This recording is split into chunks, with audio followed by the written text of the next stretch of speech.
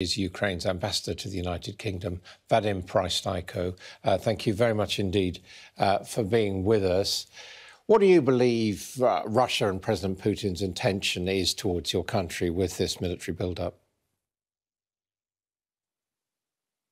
Good morning.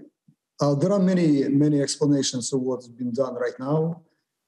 Somebody is arguing that Putin is sending the signal to the new US administration. Somebody else is saying that the time for war in this part of the globe after the long winter is coming, and he might snatch this opportunity. Somebody else will remind us that they will have this year elections to their parliament, which all of them are options, but what we see right now, when we worrying right now, is the buildup of military you mentioned, both in Crimea, which is south of Ukraine, around 30,000 people, as you mentioned, and some 50 plus next to our borders on the east of Ukraine. There is dangerous escalation, and we would like to de-escalate immediately. We welcome this telephone conversation which happened yesterday between President Biden and President Putin, inviting each other for the third nation somewhere to sit and discuss, and we hope that this will allow to de-escalate the whole tension right now. Do you think there is a real intention to take more Ukrainian territory for Russia, as has already happened with the Crimea, and of course in the Donbass region there is a certain amount of occupation? Do you think that is the ultimate intention? 7% of our territory is already occupied. A couple of million people in these regions were occupied, both in Crimea and east of Ukraine.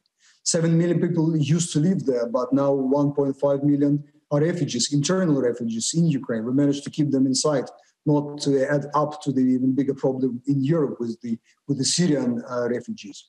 So there is a danger that they will move further. And what worried me personally, that recently Minister of Foreign Affairs Lavrov and some people from the President's office of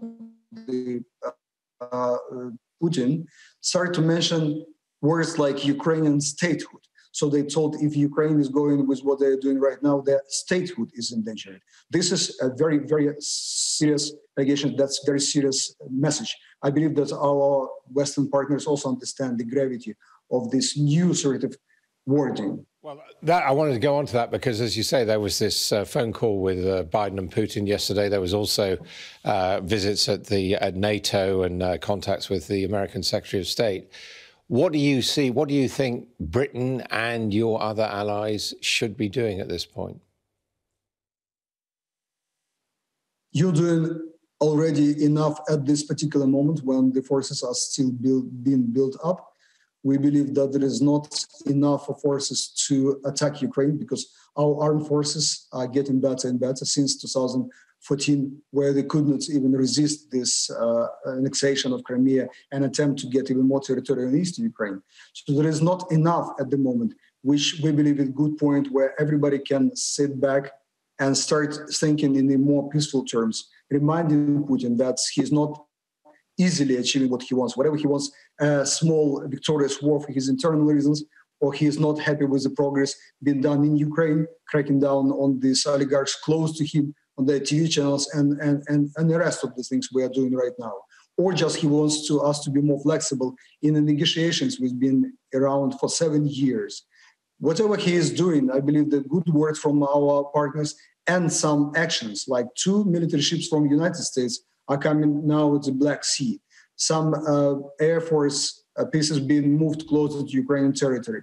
People talking to their partners in the United States as well as Russia. NATO, at this moment, we still believe that something. NATO did decide that 10 years or so ago that it wasn't going to admit Ukraine as a full member. Would Ukraine still actively be seeking full membership of NATO? We are seeking. I used to be ambassador to NATO, and I know all the sorts of negotiations and all the sorts of wording from different nations. Some of the nations will be happy to see Ukraine. This is biggest by territory in Europe, so they understand the importance of such a future ally. Some of them will be threatened by the activities of Russians. They would rather stay away from allowing Ukraine into alliance. But at the end of the day, that's what Ukraine is presenting. That's a contribution which Ukraine can bring to the alliance, not just be a donor of the security. As you say, there's already military occupation and military conflict in Ukraine. What are the chances, you think, that this could develop into a major European land war? I hope that by joint efforts, we will be able to avert this. But you never know. Many people tried already to look into soul or eyes of President Putin for quite a while. And so many people do not understand. We've been with them for ages. They are closest neighbors and brothers, and at least former brothers and sisters. And even us, we don't know how far he's eager to go, what his internal position is, what his internal politics dynamics is dictating him. We just hope that with enough resolve and posture, we can tell him that's not easy, low-hanging fruit. He has to take advantage of it. Ambassador, thank you very much indeed for joining us, the Ambassador of Ukraine there.